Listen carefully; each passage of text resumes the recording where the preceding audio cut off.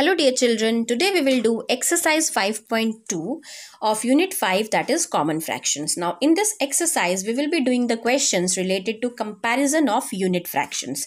Dear students, we have already learned that how we can compare unit fractions and how we can just looking at the unit fraction tell that which fraction is greater and which one is smaller. So let's get started. Question number 1 is which fraction is greater in each pair? Verify your answer by cross multiplication method.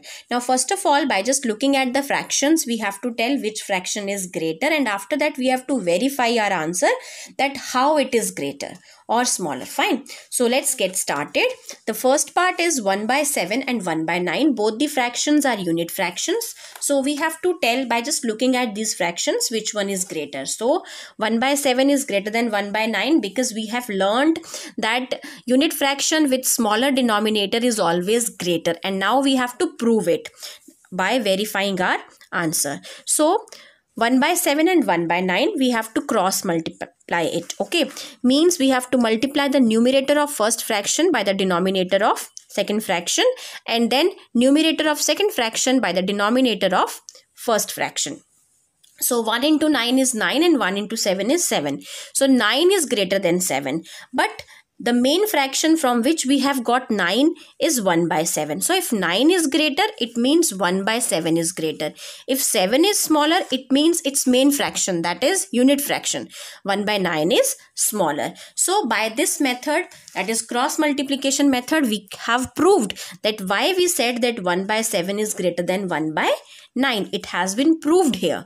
Okay, so this is how we can just prove whether or how the given unit fraction is greater than the other one. Let's see the second part, 1 by 11 and 1 by 7. So by just looking at these unit fractions, we can tell that 1 by 7 is greater than 1 by 11. So now we have to verify it. Again, we will do the cross multiplication, means we will multiply the first numerator, then the denominator of the second fraction, and we have to multiply the numerator of second fraction by the denominator of first fraction. So after cross multiplying, we will get 7 and 11. So we know that 11 is greater than 7. So if 7 is less, so its main fraction, that is 1 by 11 is less. If 11 is greater, its main unit fraction, that is 1 by 7 is greater. So hence it is proved that 1 by 7 is greater than 1 by 11. Now the C part, 1 by 3 and 1 by 9. Again, by just looking at these unit fractions, we can tell 1 by 3 is greater than 1 by 9 because the unit fraction with smaller denominator is always greater. Now we have to prove it. So let us verify by cross multiplication method. So 1 by 3, 1 by 9. We have to do the cross multiplication, means multiply the numerator of first fraction by the denominator of second fraction. So 1 into 9, we will get 9. Then multiply the numerator of second fraction by the denominator of first fraction. That is 1 into 3 equals to 3. So here 9 and 3. So 9 is greater than 3. So if 9 is greater, so its main unit fraction from which we have got 9 is 1 by 3. It means 1 by 3 is also greater. So if 3 is smaller, its main unit fraction, that is 1 by 9 is smaller. So hence it is proved that 1 by 3 is greater than 1 by 9. Now let us do the D part, 1 by 17 and 1 by 25. Now first of all, by just looking at these fractions, these unit fractions, we have to tell which fraction is greater.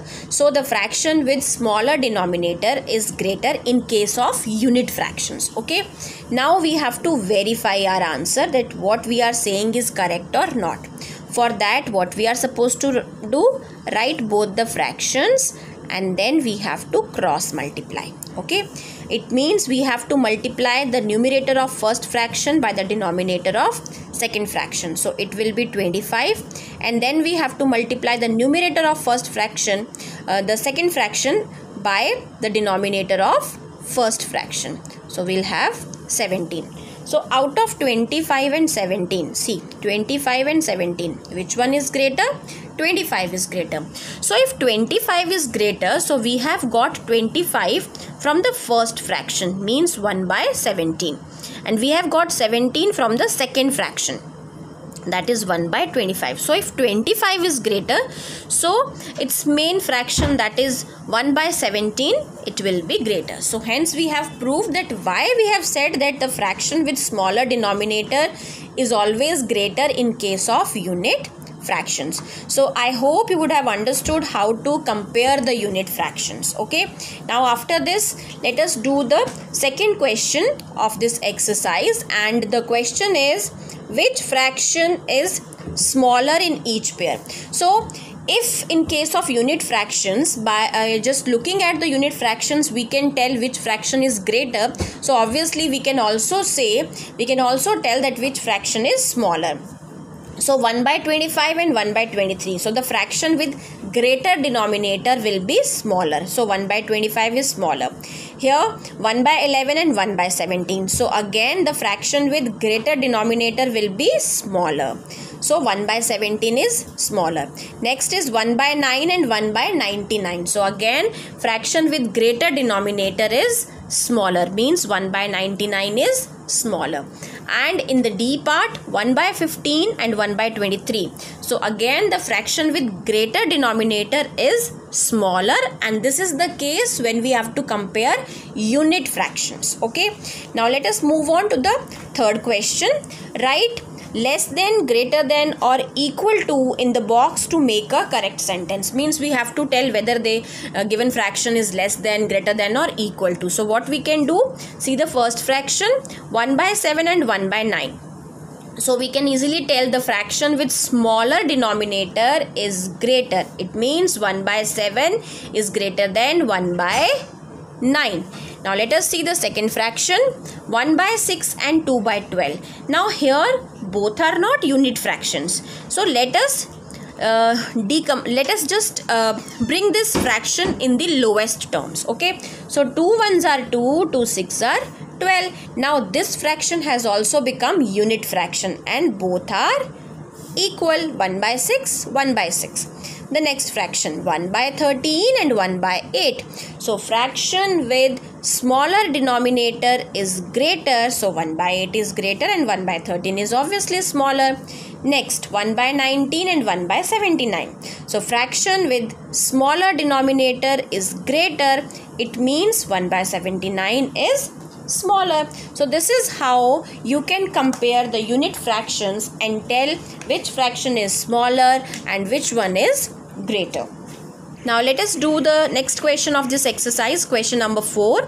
There are some packets of potato chips in a shop. Rajni bought 1 by 3 of the packets and Vicky bought 1 by 7 of the packets. Each packet costs rupees 20. Who paid less money? So there is a shop. In that shop there are some potato chips, packets of potato chips. We don't know how many. Rajni is a girl who bought 1 by 3 of the packets. We don't know the number of packets she bought. We only know the fraction of packets she bought, that is 1 by 3. And there is one boy named Vicky who bought 1 by 7 of the packets. Now each packet costs rupees 20. So who paid less money? So let us solve this sum. There is no need to write any statement in this sum, but if you want to write, you can write. Okay, so I'll be doing it directly because this is the case of unit fractions. So I'll be comparing the unit fractions and after that I'll be finding the answer. Okay, so let us do it. So let us compare. Okay, now first of all, Rajni bought 1 by 3 of the packets and Vicky bought 1 by 7 of the packets. So how can we compare? Question number 4. See, Rajni bought 1 by 3 of the packets. So and Vicky bought 1 by 7 of the packets. Now what we can do, there is one more method. Write the first fraction and multiply it by the denominator of the second fraction. Okay, so you will get 7 1s are 7 and 7 3s are 21. Then write the second fraction and multiply both the numerators and denominators of this fraction, that is numerator and denominator of this fraction, by the denominator of the first fraction. Okay, so it will be 3 by 21. Now we have got these two fractions, 7 by 21 and 3 by 21. So 7 by 21 we have got from which fraction? 1 by 3. And 3 by 21 we have got by which fraction? 1 by 7. So it shows that in that shop there were 21 packets of potato chips, and out of those packets, who bought 1 by 3? The girl named Rajni. So Rajni bought 1 by 3. It means out of 21, Rajni bought 7 packets. So let us write the statement. Vishal finished examination earlier by 1/4 of the total time. Okay, then Abdul finished